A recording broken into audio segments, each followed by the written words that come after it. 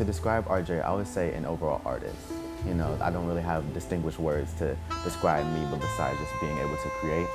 But yeah, I started dance when I was around 8 or 9, and ever since then it's just been a growing love here with Letitia and Miss Jenny. So yeah, it just started there.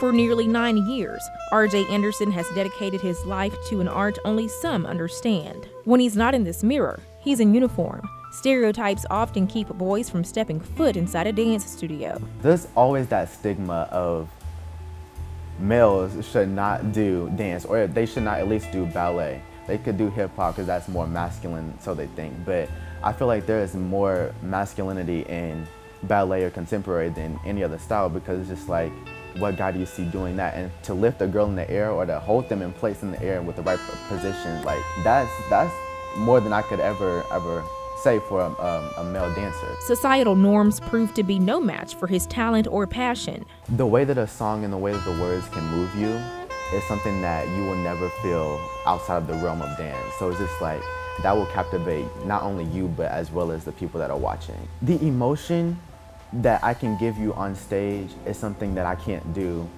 in a regular setting, because I'm not like the most talkative guy, but on stage, I speak more than I could ever do in a real conversation. So I feel like that's what I like more about dancing. When he's not rehearsing, he's on the football field. Anderson's a high school junior preparing for college.